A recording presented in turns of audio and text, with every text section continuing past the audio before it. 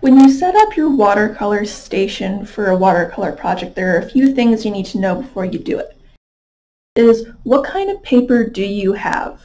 This is my preferred brand. I really love Canson XL watercolor paper. But there are a few things that are different in each pack. So first off, you come down here and you'll notice it says 30. This is referring to how many pages are in the pack of paper. I personally like at least more than 20 for less than $10. If you're getting something like 10 pages for $15 or $20, you might be paying too much for watercolor paper, especially if you're a beginner. Over here is how big the paper is. It is 9 inches by 12 inches. And down here it is in centimeters. This over here is referring to the weight of the paper in a ream, a big roll of paper. So this ream weighed 140 pounds, and this is the same number in grams. When you do watercolor paper for an actual project, you want something at least 140 pounds or above. The next size up, I believe, is 260 pounds, and then 300 beyond that. The one below 140 pounds is 90 pounds, and when you get 90 pounds, that has something not quite right about it, except for practice. That's going to warp when you put water on it. You know, when you put water on a paper and it gets that ripply, bubbly effect, that's what that means. Over here it says cold press. That is talking about how they made the paper and they used the weights to squish all the layers of paper together. They used cold weights. Cold press paper is kind of a jack of all trades kind of paper. It's not very rough, but it's got a little bit of texture to the paper. What else? It's used by a lot of watercolor artists because it can do a lot of washes where you put a lot of color over a very big area very quickly and for finer details. Over here it's talking about the kind of surface you have. This is not always going to be very important or apparent. This just says grain finish, which means that one side is quite smooth and the other part is just a little bit rough. Somewhere on your pad of paper you should find a little symbol that says acid-free.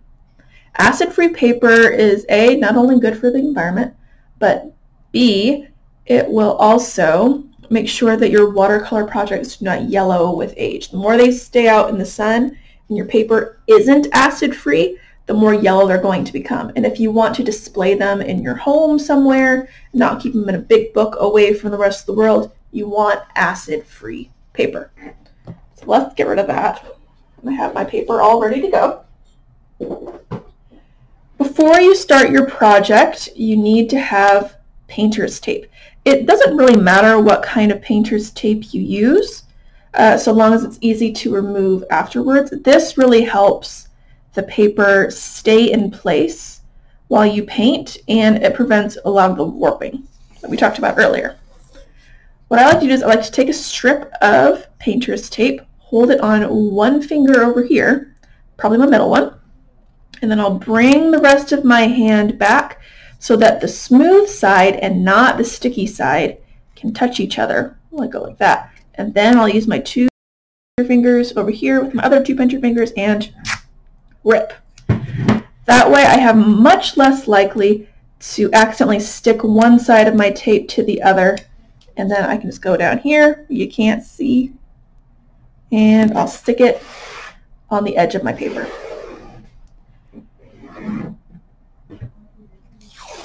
Do the same again, middle finger, back with my 2 pinchers, up here,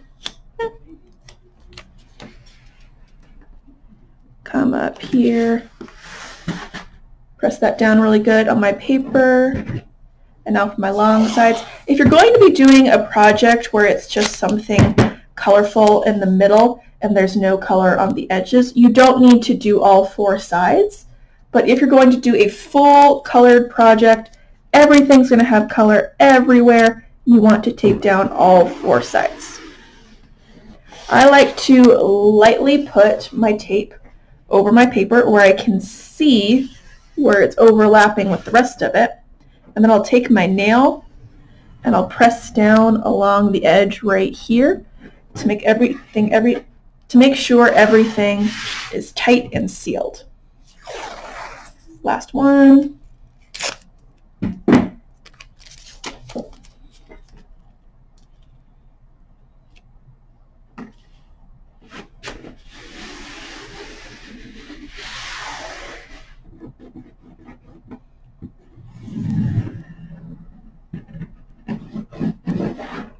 Okay, now all 4 sides of my paper are all ready to go. I need to set up the rest of my station. The next thing I'm going to need is a paper towel. Doesn't really matter what kind of paper towel you have. There's no like right or wrong answer here. I like to fold mine into quarters, just like that, and then I'll stick it somewhere either at the top of my paper or on the side. And that is where I will keep all of my paintbrushes and maybe a couple of my pens. Who knows? Depends on the project. As far as your paintbrushes go, this is the setup I like to have. I like to have a bigger or medium square brush that is flat. You can turn it to the side and you'll see it's not very poofy. There's not a whole lot of bristles going out. It's just a flat square. This is good for doing lots of smooth, flat colors. And I'll have a tiny one as well for smaller areas. Then I'll grab my round pointy brush. If I turn this brush around a few times, you're going to notice that it's not flat like my square brushes. It's nice and round, and there's a little point at the top for when I want to do details. The next brush can be as small or as big as you want. I have a slightly bigger pointy brush and a slightly smaller one. Both those guys are good for doing little details for your finishing touches. These last 2 paintbrushes are very much up to you if you would like to keep them. This is called a fan brush because, of course, it is shaped like a fan. It's a kind of large round triangle, a little point up here, very round right here, and you turn it this way and you'll notice that it is flat. This is great for doing large poofy areas like trees or, what's the word, flower petals. This one is optional, it's not necessary. And then you have this one, which is a round flat brush. Very round at the top, almost like a square, but not quite. And then, of course, it is flat. This guy is also good for doing large, fluffy shapes because it has a nice round tip. It's not too sharp. It's not too flat and square. This is great for doing clouds, tree branches, bushes, anything large and fluffy. So, the reason I keep these guys on a paper towel is that after you rinse your brush out of all of that color, it needs to go somewhere. I like to have paper towel so it catches any of that leftover water or paint that might still be stuck in my bristles, and it just kind of absorbs into the paper towel. And the other reason you want a paper towel is that sometimes we make mistakes, and that's okay. We just need to have a paper towel to absorb any of that extra paint or water that we might have spilled and make sure our project stays nice. The last couple things I will need are a pencil with an eraser for drawing.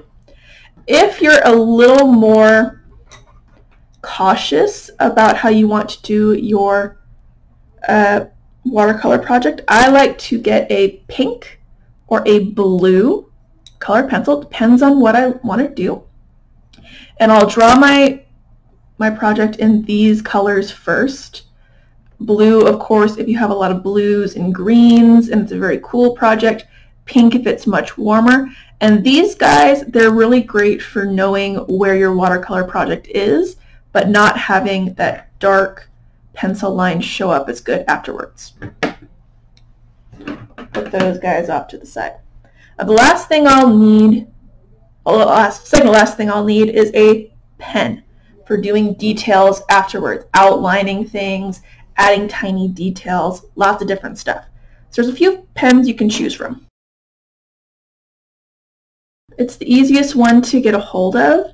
It doesn't have ink in it, so it doesn't bleed as much as other ones. It's got a nice little tip to it, but it's not quite pointy, so you only kind of have a couple of lines you can do. So that's good for some projects. This is a Uniball ballpoint pen. It's a fine ballpoint pen. You take off the lid and you'll see that it is quite pointy, but it is made of ink, so if your watercolor project is not completely dry, there's a very big chance that these guys might blend together and you have a sort of weird ink blob in a corner. So this is good, but only when your watercolor project is completely dry. Sharpies are great. Fine point Sharpies, I might add, are really great for doing big projects, big lines. I could spend forever getting one line bigger and bigger and bigger. Take a big fat Sharpie, take care of that really quick. All of those pens are great, but they are not waterproof. If you want a waterproof pen, like maybe you want to outline some stuff and you realize, oh shoot, I forgot to do A, B, C, or D, and I need to put more paint on there in an area that I've already done ink on. Well, this guy is great. He is a micron pen. He has archival ink, and he is very, very, very small. So the tip of the pen is very much like a Sharpie pen, only it is smaller. And the ink that comes out of it is waterproof, and archival means that it will stay good for much, much longer than other things. This one is the most expensive. Uniball is the next one down, so maybe I think it's $2 a pen, maybe less.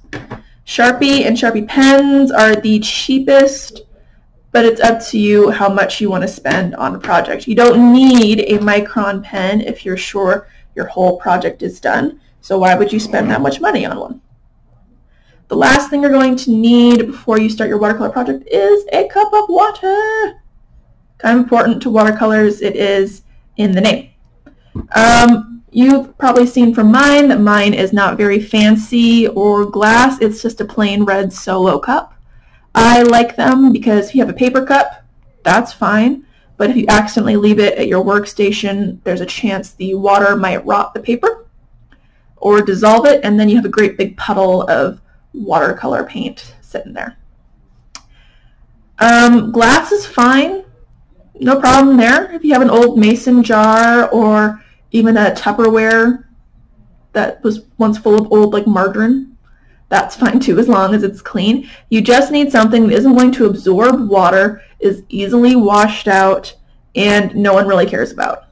Mom does not want you using her fancy china glasses, her fancy crystal glasses to fill it up with water and watercolor.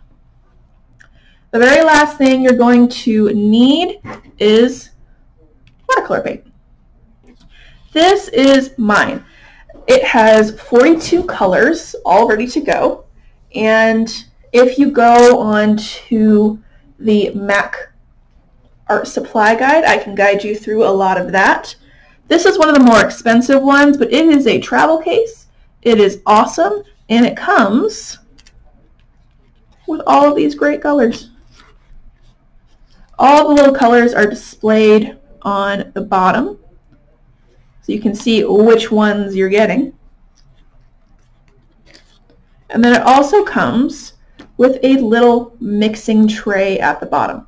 If you have a different kind of watercolor paints, if you have the liquid ones or the dried ones like these, you need some kind of mixing tray. A plastic plate is awesome. Paper plates are okay if you're only going to use it the one time. When I'm not using this, I have a white china saucer that I got from what's the word? An antique shop for like $3 forever ago. But I like this one because I can fold it up, and if I have a little travel paintbrush, I'll just stick it right in there. It's got a little spot. But it's great for doing watercolors on the go, and the colors are awesome. Get that out of the way. Once you have all these guys in place, you are ready to do your watercolor project.